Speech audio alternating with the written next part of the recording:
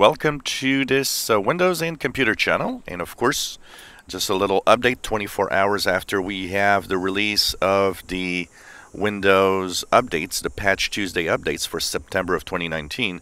Of course, Patch Tuesday updates are updates for security that are issued every second Tuesday of the month. How has the rollout been going? Well, from what I look in the different blog posts, it seems to be rolling out well. I haven't had, as of yet, any problems or any major issues that people complain.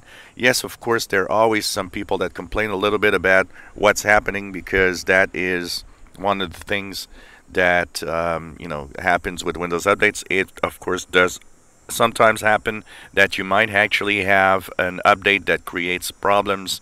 So that is always the case for a certain small amount of people.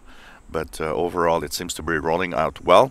Two of the things to talk about: once again, it fixes the high CPU usage that a lot of people have been having on the August 30th cumulative update, if you're in the May 2019 update.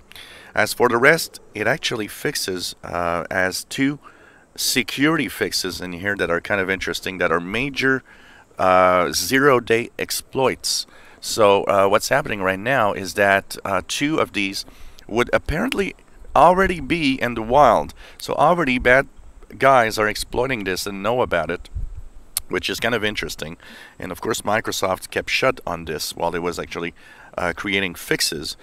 Once again, kind of telling you that it's important to do the Windows updates and to make sure that your system is updated to the latest patches. So two updates that actually enable escalation of privilege. That means that even if you're not an administrator of Windows, it actually can be upgraded to that by using these flaws. So that's pretty much the latest news on the updates. I hope that you enjoy our videos. If you do, please subscribe, give us thumbs up. Thank you for watching.